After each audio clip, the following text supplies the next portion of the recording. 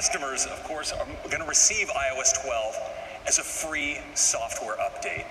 Now, it's easy to forget now, but iOS pioneered this approach of helping you get more out of the device you already own through free updates.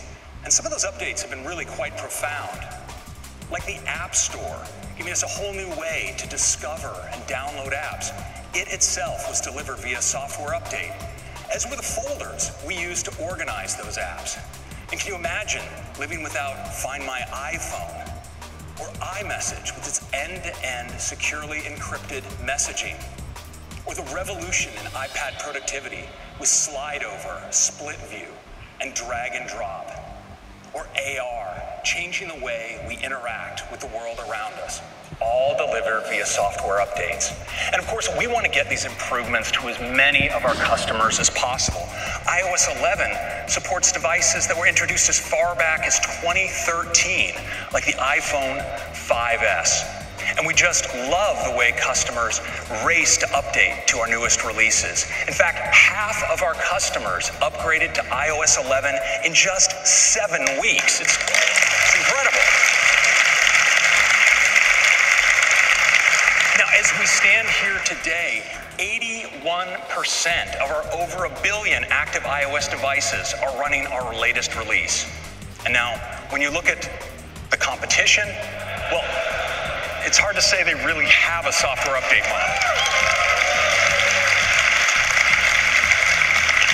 So iOS has the fastest adoption of any operating system. But what's much more important to us is customer satisfaction. And we're thrilled to report that customer sat for iOS 11 is at 95%.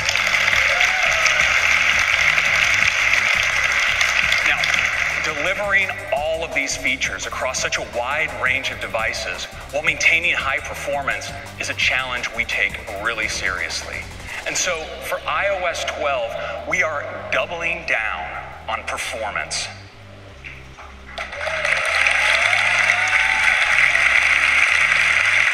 We're working top to bottom, making improvements to make your device faster and more responsive.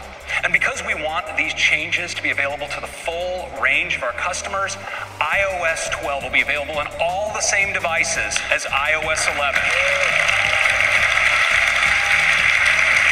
This is the largest base ever supported by an Apple release. And we're focusing our efforts especially on the oldest devices. And while it's still early days, we're really pleased with some of the results we're seeing. And so I'd like to share some with you. And I'm going to use an example of a popular phone from a few years ago. This is the iPhone 6 Plus.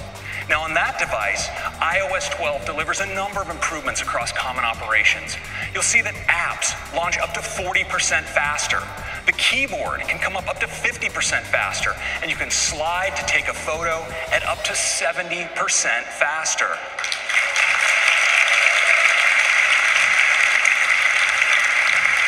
Now, our deepest focus this year is optimizing the system when it's under load. And that's where you need performance the most and where iOS 12 really shines.